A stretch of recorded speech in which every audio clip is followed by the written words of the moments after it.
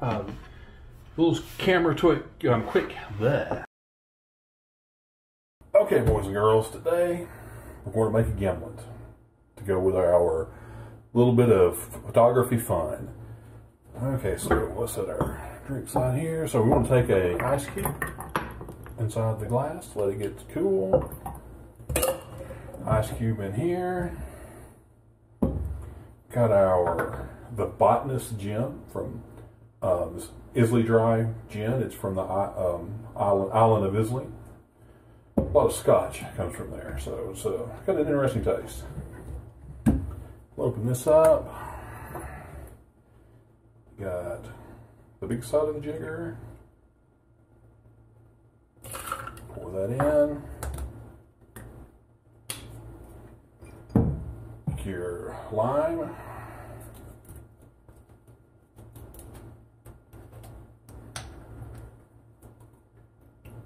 Pour on the small side. Pour that in. Now, I like to give it just a little bit more, a little simple syrup.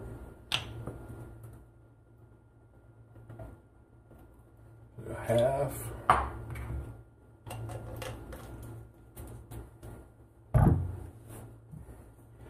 And then a couple. I've been trying out with these chocolate bitters. The last few I've made, they've turned out pretty good. Just a couple of drops of that.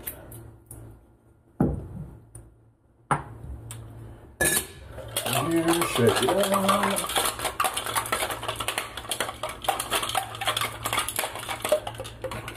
How about the rest of this part of it?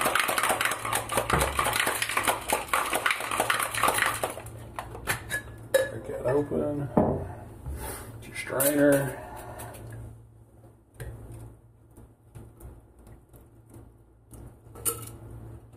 Yeah, see, perfect amount.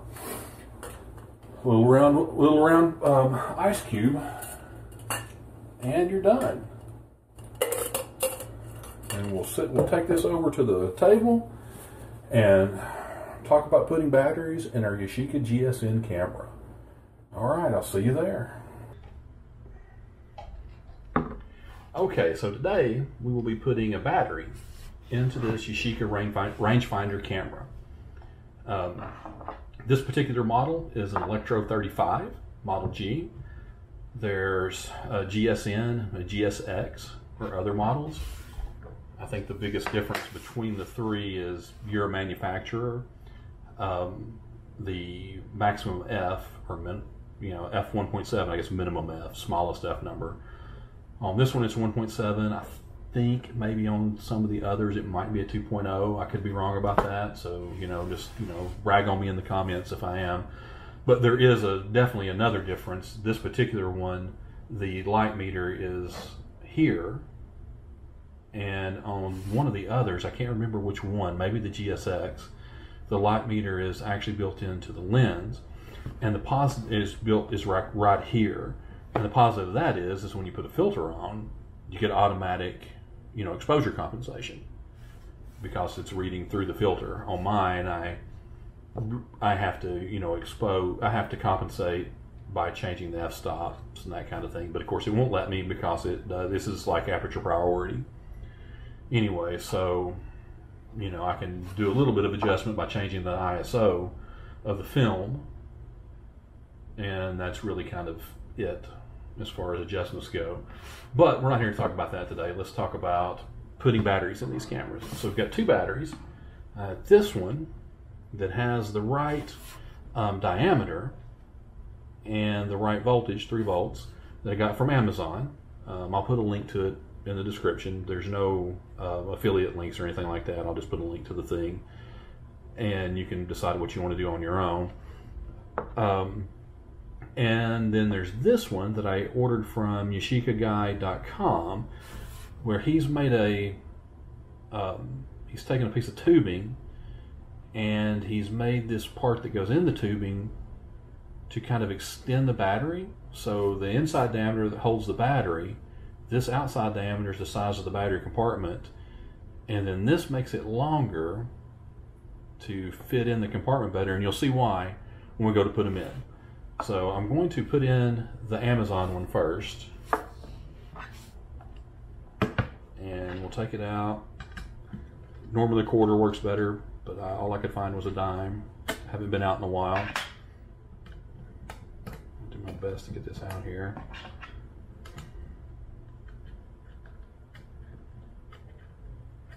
Like such thin threads. You know, to be such a short thing is so. Now, something to kind of keep in mind when you get these, your battery cover normally has a sticker in the middle, because the old batteries, the mercury batteries, actually make contact on the outside edge, but the new batteries make contact in the middle, so you have to take that sticker off when you put one in. It's just kind of like a thing to know. Now this particular camera is like, I don't know if it's ever even had a battery in it. It's hard to imagine that it has because it's so clean in the battery compartment. Put the battery in and you'll notice, see, it doesn't stick up very high. And that's because the spring is kind of weak and the weight of the battery is pushing the spring down. So we'll put the thing on here, and this kind of becomes a problem in a moment, you'll see.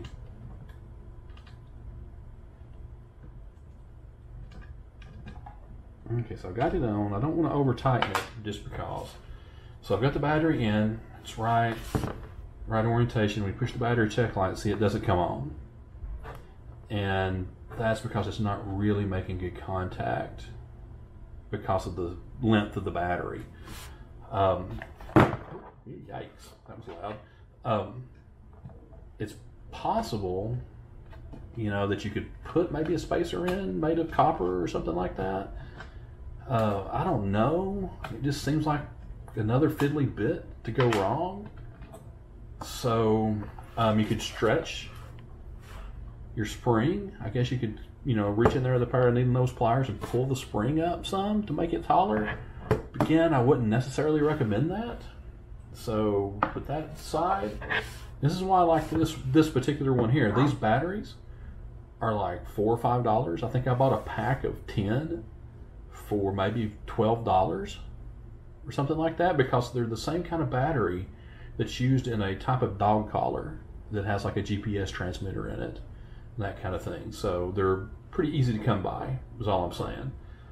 So put the battery in and have a drink here. Take a sip of my drink. Oh man, that's a good Gimlet. And you'll notice that this one sticks proud of the base. So that means that when you put your lid on,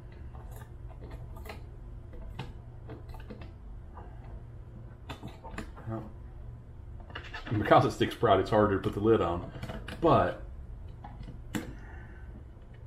when you put the lid on, you're kind of guaranteed contact between the positive and negative poles on the battery. So put that in and push the button. I hope you can see this on camera, but see, notice it comes on. So let me get it up closer. So the battery check. Well, there we go. If I can push the button in, see the battery check light comes on, meaning the battery's making good contact. I've never actually taken photos of this camera. Just bought it over the holidays, thinking that when it warmed up I'd go out and shoot some pictures with it. But I've had many of these in the past. I just love these cameras. So there you go. That's how to put a battery in a Yashica rangefinder camera, Electro35 model. I hope, and make a good Gimlet. Make a good Gimlet to drink, because this is an excellent, excellent drink, I must admit. I do say so myself. I would, if you liked the video, press the like button. If you didn't, press the dislike button and call me names in the comments. Who cares? I'd appreciate it if you subscribed. That would be nice. Get my subscriber numbers up above 10. So, but once again, thanks for watching, and I hope you enjoyed it, and bye for now.